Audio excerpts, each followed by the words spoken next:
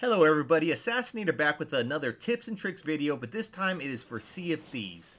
Now I'm playing Season 7 of Sea of Thieves, and this is the first time I've actually been able to do this trick, so I'm not exactly sure if this is something that was available before. I've seen Captain Falcor and all of them doing different tips and tricks videos, but never seen this in there, so I might have missed it, but let me know. Is this something that's new, available to Season 7?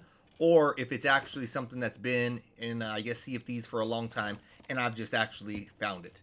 So what it is it's fixing a broken leg. So I'm going to go ahead and show you the difference right now. So, I jump off of here. Boom.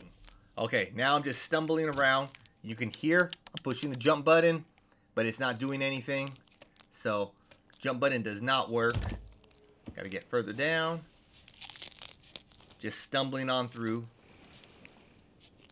And it lasts a good amount of time.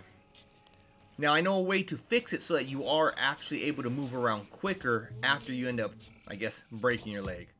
I'm going to need some more fruit before I actually go up there. If not, I will end up dying. Let's go and check this thing out one more time. Should be fruit up here.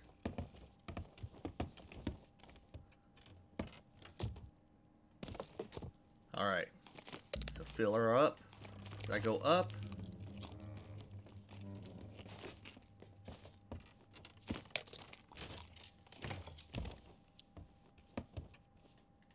Alright, again, at the top, jumping. I hit, and then what I need to do is bring out the compass and look at it. Now, as you can see, I'm able to jump no problem. So now you're actually able to move around a lot better.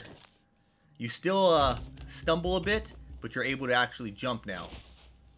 So there you go. A quick tip and trick. Let me know if that's something you already knew, if somebody else had already told you about it, because this is the first time I've ever actually done it or heard about it, basically, because I kind of created it, I guess.